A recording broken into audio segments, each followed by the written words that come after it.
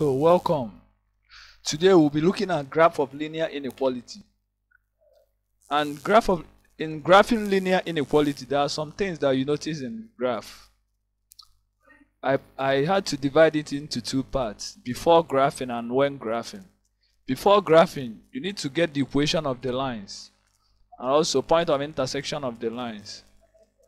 When graphing, you notice that you see some lines are broken while some are solid, and also the shading of the required region.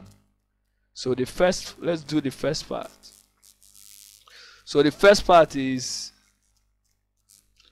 finding the equation of the line. In getting the equation of the line, we just use what we call intercept, x and y intercepts. That's how we'll get the equation of line, because for you to get a line you need 2 points. So and the best point to use is the x and y intercept. So we normally use x intercepts and y intercepts. So x intercept means in the equation substitute y equal to 0 and find x. And also y-intercept is x equal to 0. So I'm saying that if you have the axis like this, x and y axis, wherever the line crosses the x-axis, this is the x-intercept. So on this line, on the x-axis, they are all s-intercepts. While the vertical, the point, they are all y-intercepts. So that's it. So the next thing is to get the point of intersection. It's used if you have more than one line. If you are not given just one line, to find the region that will satisfy. Maybe if you are given more than one line, something like this. So we need to get all the point of intersection. It's very important. It helps us to know the maximum and the minimum. That's when graphing, so that it will contain all the points. So it's very, very, very important. And in doing this, we solve simultaneously. Point of intersection. So we solve simultaneously. So that's just the key. So apart from getting the intercept, you need extra points. That's where the lines intersect. And how do you do it? You solve simultaneously. That's simultaneous equation. So the next one, you notice that we use broken and solid lines. We normally use broken lines if you that's whenever you see less than or greater than, we use broken lines. But if you see equality sign attached to it, less than or equal to, we now use solid lines. So you have to note this. So the next one, shading of the required region. We shade the required region. How do you know the region to shade? Once ever you, assuming that's how it is, this is the x and y axis. Whenever you plot a line, we have two boundaries. This is the line now. We have up and down. So in order to know which point to shade, we just test picking any point, whether below or above the line. So anyone that's inside the inequality, you now know which one to choose, it depends on you to shade the required or the unrequired region. So that's the key. So with that, let's solve some questions, just a few examples, simple examples, before we now do the main exam questions. So look, these are some exam questions, just example. It's not exam question. We are asked to show the region that satisfies the following: s less than or equal to 0, y greater than or equal to -5, s less than or equal to 8, y greater than so till this. So I will plot I will use graph. I will use a graph book so that you understand better. So the first thing we'll graph here is x less than or equal to 0.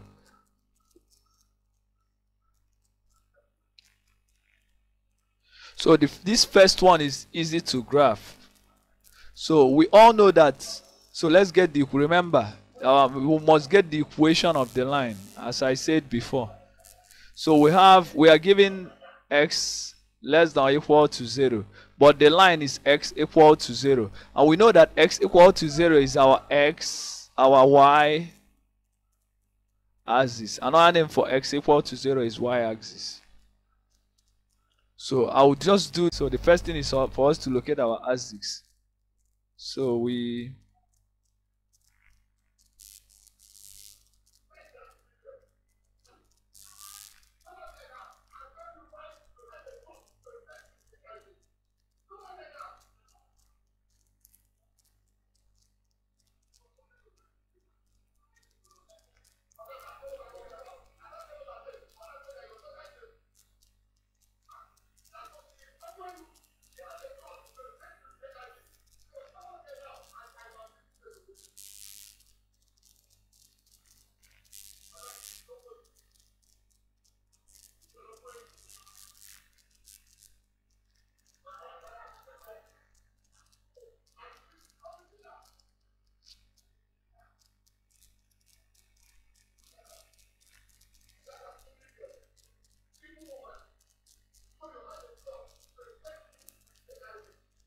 So this is our y-axis and this is our x-axis. So this is the origin. I've told you this is less than or equal to 0. So we use a solid line. So our line, I told you our x-axis, our y-axis is x equal to 0. So I've said that another name for this is y equal to 0. Why this is x equal to 0. So that's another. Need to shade the required region. This is the x equal to 0. So to the left is less than 0. To the right is greater than 0. And we are asked less than or equal to 0. That's less than 0. So we'll shade, depend. I always love to shade the unrequired region. So these are the required region, less than 0. So I will shade. So this is my required.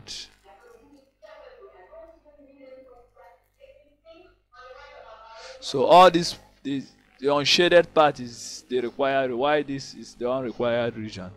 So the next one is to shade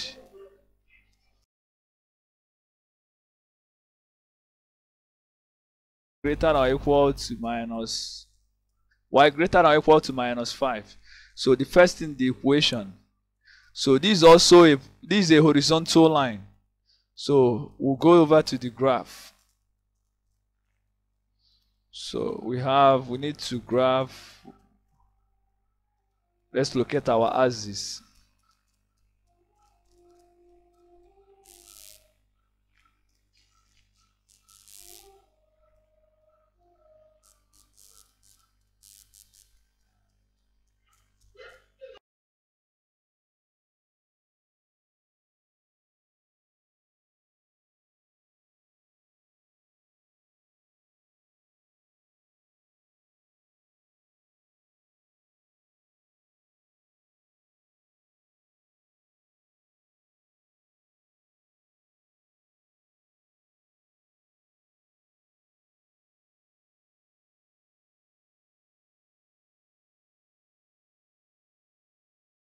So this is my axis. So this is the origin. This is my y-axis. So this is y-axis. So the another name is x equal to 0. This is x-axis. Another name y equal to 0. So this is the origin. Remember, we're asked to shade greater than or equal to minus 5. So we locate the line x y equal to minus 5. And from here, y equal to 0. Down here are numbers less than 0. And if I count, okay, let's use 1, 2, 3, 4, 5. Minus. This is 1, 2, 3. So we draw the line. So this is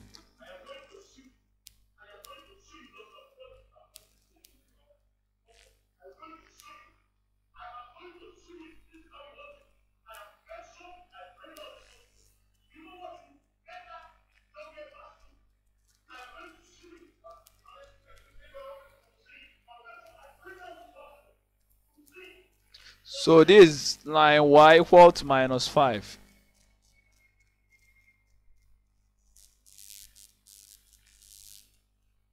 This is y equal to minus 5.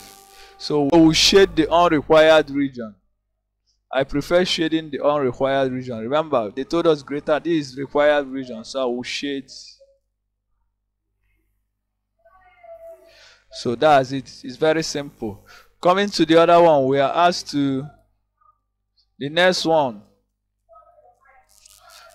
less than or equal to 8. This is also very simple. We'll draw our axis.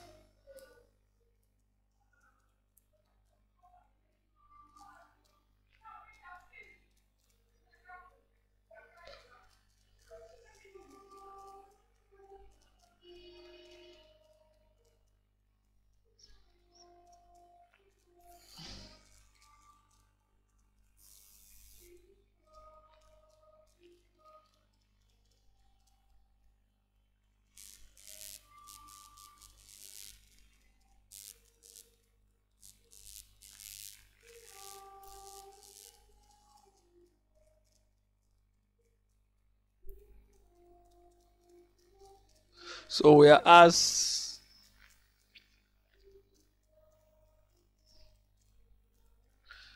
less than or equal to 8. So let's look at what x equal to 8 first. Remember, I told this x less than or equal to 8. So first look at x equal to 8. We now use a tick. We'll use a tick line because it's less than or equal to. So we'll go over to the graph.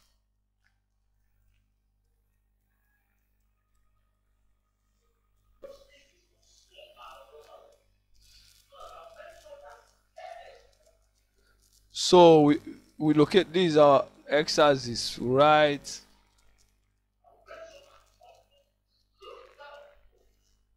I told you this x equal to 0. That's another name of our x-axis, y equal to 0. This is my origin. We have 1, 2, 3, 4, 5, 6, 7, 8. This is minus 1, minus 2, minus 3. So that's it down to, we are asked to locate x less than or equal to 8. So we'll draw x equal to 8 first. So this is 8. So this is a vertical line.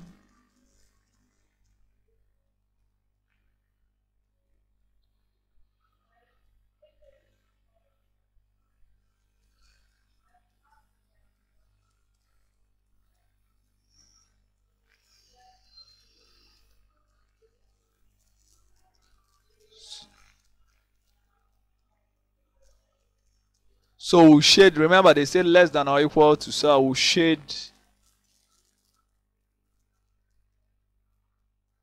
I always like shading the unrequired region. So I will shade this. So this is my required.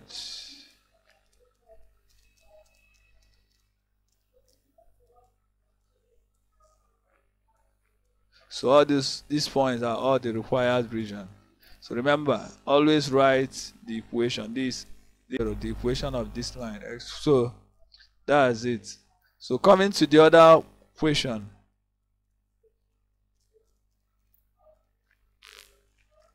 Is this y less than or equal to 2x plus 8. Y less than or equal to 2x plus 8.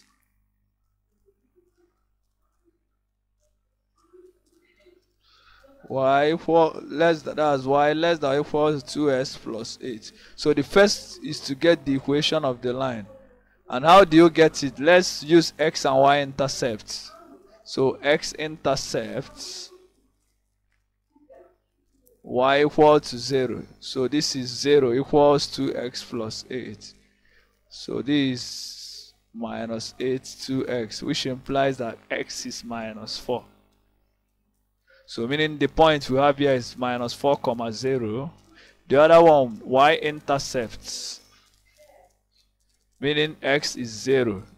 So I substitute x as 0. So y equals 2 times 0 plus 8. So meaning y implies that y is 8. So the point is 0, 8. So we'll plot this point.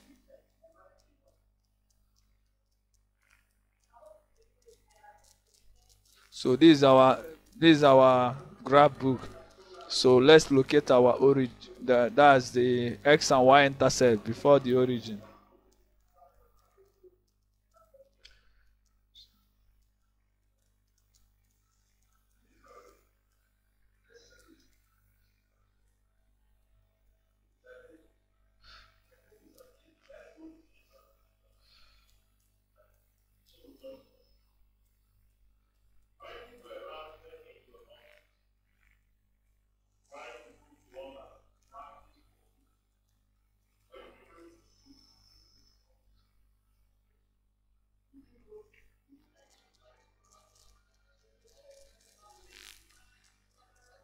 Oh.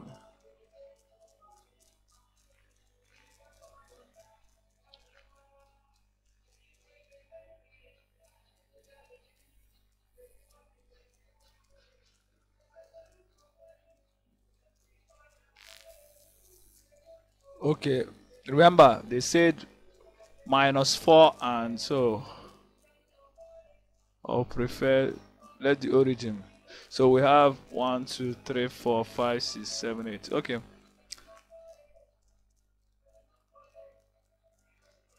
So this is y axis. That's s equal to 0. This is x axis, or y equal to 0. This is my origin. So we have -1, -2, -3, -4. So y this is 1, 2, 3, 4, 5. This is 1, 2, 3, 4, 5, 6, 7, 8. So we need to locate this point, -5.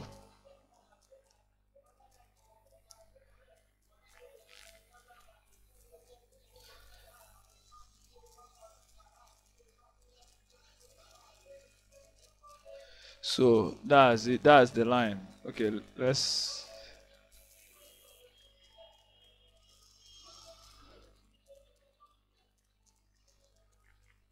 So this line. This line. Okay, let's write. This is y equal to 2x plus 8. So that is the equation of the line. So let's now shade. Remember, in shading we need to take a point. I told you the line will always partition this into two parts, which is the one up and down. So I will always like taking the origin, which is a very important point. So I will test using the origin. Y equals 2x plus 8. So using my testing using the origin, using the origin. So we have 0. 2 times 0 plus 8. And they gave us, what's the inequality? They said it's less than or equal to. Less than or equal to. So this is less than or equal to. And if you see 0 is less than or equal to 8, which is true. So with this, you see that the point where the origin falls is the true point. That is the required point. So what I will do now, I will shade the unrequired region. So I will shade the unrequired region. This is the required region, the points where the origin falls. So this is my unrequired. These points unrequired. So this is my required.